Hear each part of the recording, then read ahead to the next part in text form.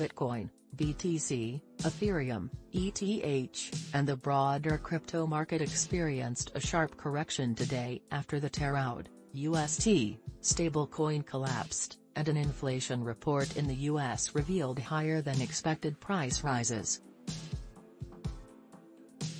However, prices later turned around, marking a strong recovery for the major cryptoassets.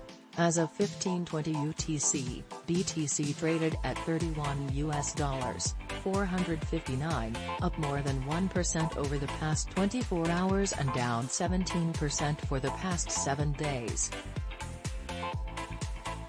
Meanwhile, ETH, the second most valuable crypto asset, traded at $2.320, down 0.9% over the past 24 hours and 17% for the past 7 days.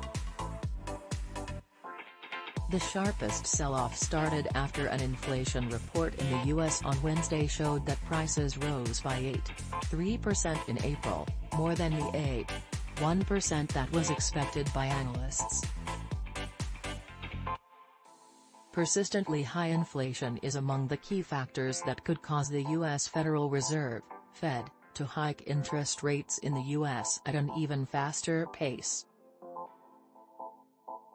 Earlier this month, the Fed hiked rates by 0.5 percentage points, with Fed Chair Jerome Powell at the time indicating that a similar hike would be seen at the central bank's next meeting.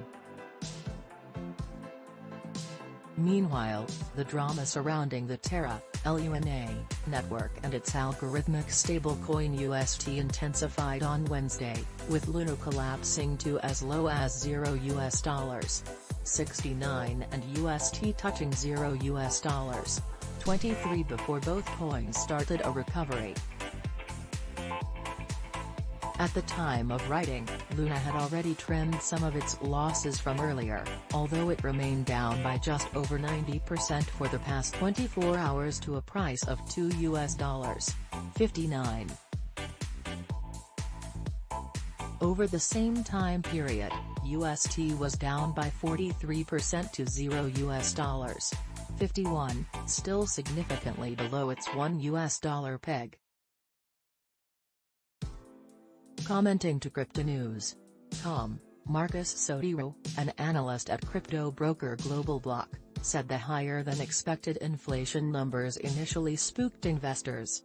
The most worrisome aspect was the core CPI increase of 0.6% being larger than the previous month's 0.3%, Sotiriou said, adding,